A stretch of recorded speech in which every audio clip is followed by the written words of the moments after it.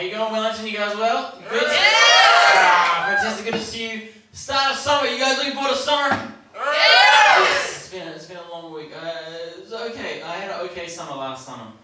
It wasn't the best one. Our neighbours went away.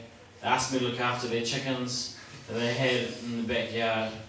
And I learned last summer there's a very fine line between free range and lost.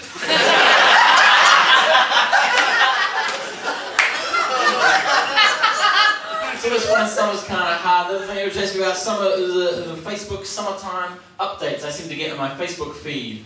And they're always terribly punctuated. And I hate bad punctuation. It's always things like, went to the beach today, ... caught up with Sarah and the girls, ... had an ice cream, ... hashtag I love summer. That's not how you punctuate that sentence. How you punctuate that sentence is, went to the beach today, full stop, capital letter. Caught up with Sarah and the girls, full stop, capital letter. Had an ice cream, full stop, hashtag I love summer, select text, delete, no one's interested in your trip.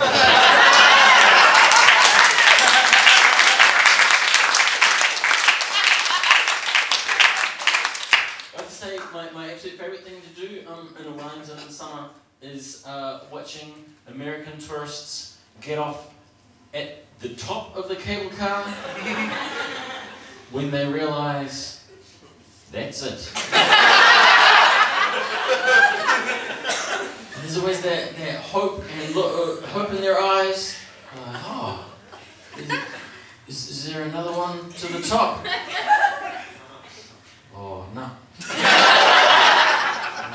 What are we supposed to do now? You can walk back down. That's about as far as we've thought this through.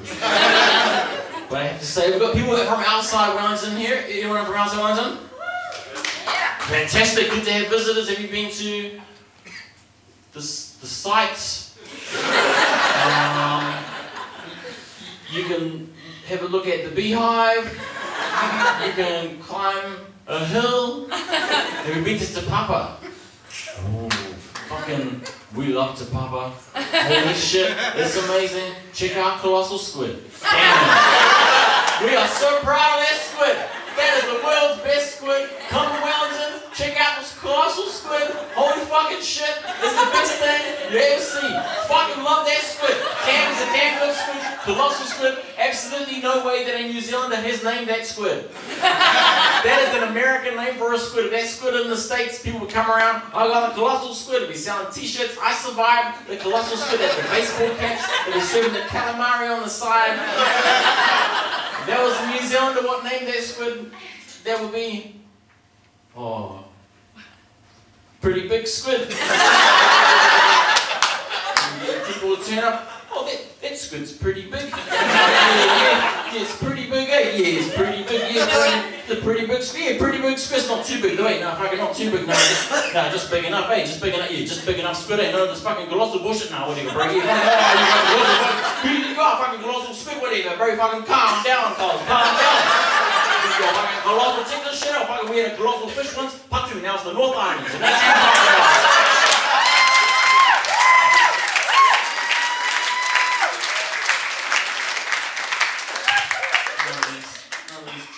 Squids, eh? Did you ever have that? This must be the only country in the world where try hard is an insult. You have that at high school? Steve, oh, don't be such a try hard. Are you trying hard at something? You need to stop. This is New Zealand. Just calm down, eh?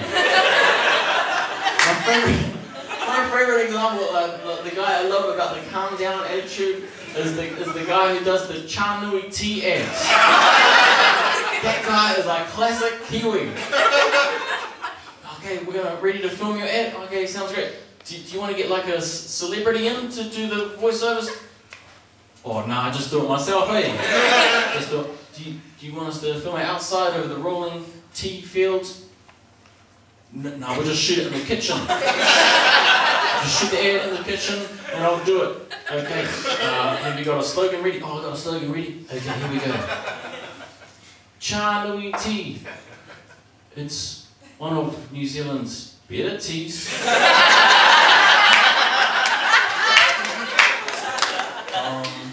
Do you maybe want to call it like New Zealand's best tea or? Oh, nah.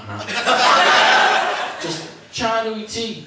Or it's okay. Cha Nui tea. Or if you find another tea that you like, or just have that tea. Cha Nui tea. Just sorry for troubling you guys.